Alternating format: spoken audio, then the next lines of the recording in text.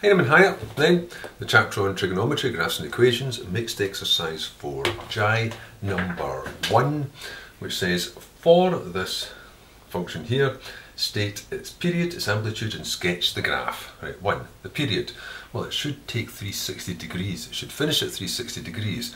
So if that end position was 360 degrees, then that means that the new position is going to be 360 divided by 5, which is 72 degrees. So I can say its period is 72 degrees.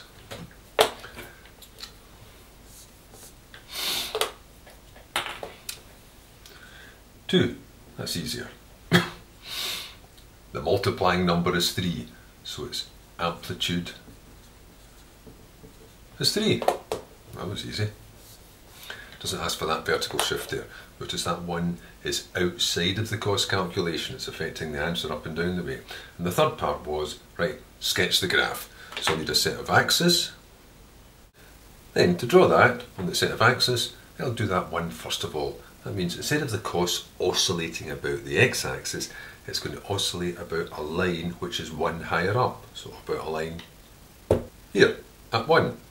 And then the cos is going to start, it's an amplitude of 3, so it's going to start 3 above it at 4 and go down to 3 below it at -2, like this, finishing at 72, so that's actually on 72, the 72 being here, but it says carry on until 90.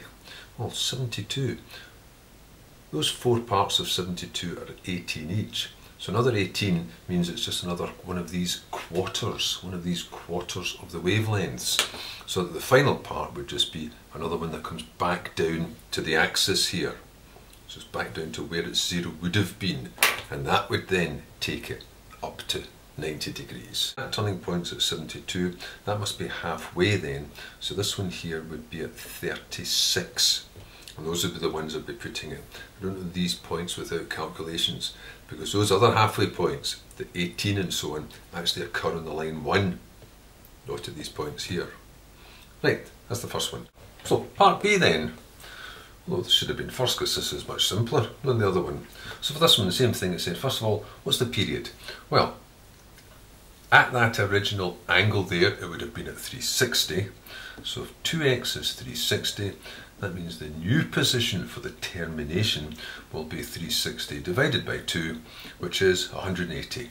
So it finishes at 180 now, so the period is 180. Secondly, the amplitude. Well, that's easy, it takes no calculation. It's staring you in the face there, that half that's multiplying it. So the amplitude's a half, only goes up and down a half. It goes up and down a half and it finishes at 180, and there's no vertical shifts and there's no horizontal shifts. So when it comes to part 3, which says sketch the graph of it, it will simply be, here's the axis, and this will go up a half, down a half, finishing at 180, being the period. But if you have to draw all the way to 360, it just means you have to put in another one.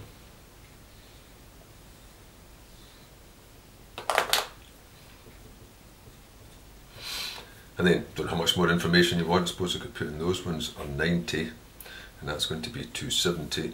Put in the turning points makes it a bit crowded. Maybe I'll just leave it like that.